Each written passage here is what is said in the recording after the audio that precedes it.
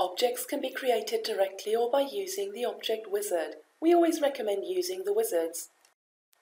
In the wizard, start by selecting an object type, such as vibration velocity. Then select the sensors for which you want to create a VRMS object. The software suggests names for the objects, but you can alter these manually any time. For standard measurements of 10 to 1000 Hz, the upper corner frequency can remain at low pass 975 Hz. The lower corner frequency, 2 or 10 Hz, results from the settings chosen when creating the vibration inputs. The measurement time should only be reduced for valid reasons, for example if a very rapid emergency shutoff is required. Generally, the VRMS value is calculated independently of speed, which can be done permanently. If this is not desired, the object can be activated or deactivated by using a trigger.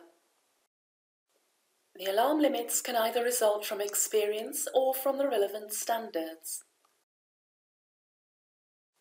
You can create further objects as needed. Unbalanced, as opposed to the VRMS, is a frequency-selective object. Unlike in the case of the VRMS, no fixed frequency range is monitored here, but a speed-dependent fault frequency. To calculate a fault frequency, a speed value, such as a trigger, is always required.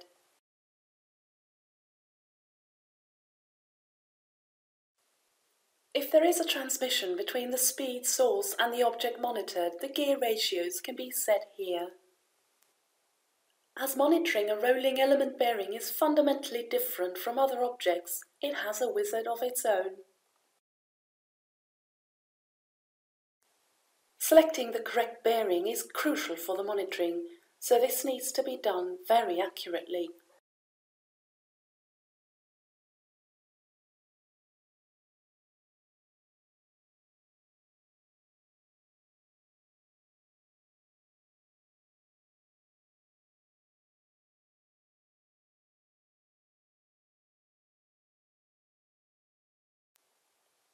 While in the Overview menu, you can still sort the objects to achieve better clarity.